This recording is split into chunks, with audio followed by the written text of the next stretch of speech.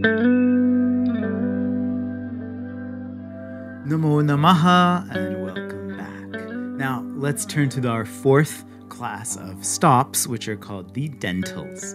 This is the dantyas in Sanskrit, the t-varga for simplicity. They're made by touching the tongue on the top edge of the teeth. Here again, there's just one little trick. We should be careful not to let the tongue go back towards the gums at all. That's where actually North American T's and D's are pronounced, between the gum and the teeth. And to Indian ears, that actually sounds like the retroflex, the t and d, which is further back. So you should spend a little extra time making sure you can differentiate between t and d, and also d and d. It's better to, the better you get in making the difference between these two sounds, the better your pronunciation is going to sound to people in India.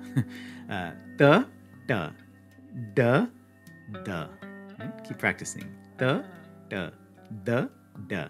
Anyway, those are. Let's look at the dentals. The first is unvoiced, unaspirated. That means there's no vibration in the voice box, no puff of air that comes out. The stop's going to be made by touching your tongue to the tip of your teeth.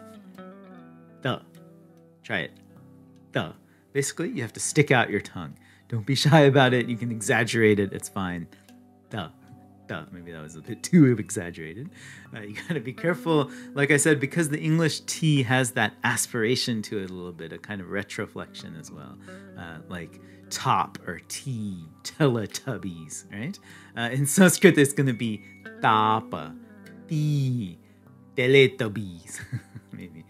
So spend some time unlearning the Western ta, the dental, and make it a Sanskrit the dental, and you'll be fine. The second stop of the class is unvoiced, but now with aspiration. So you have to take the, you add a puff of air, you get ta. Again, make sure your tongue is touching the tip of your teeth. Stick out your tongue. Ta.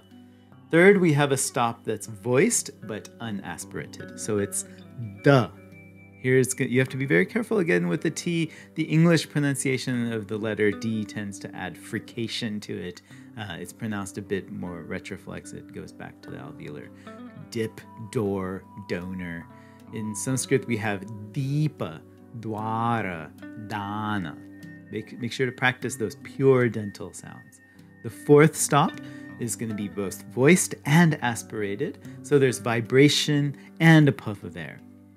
And again, the stop is made by the tongue on the tips of the teeth. So, duh. It's actually in my name, Adisha. Duh.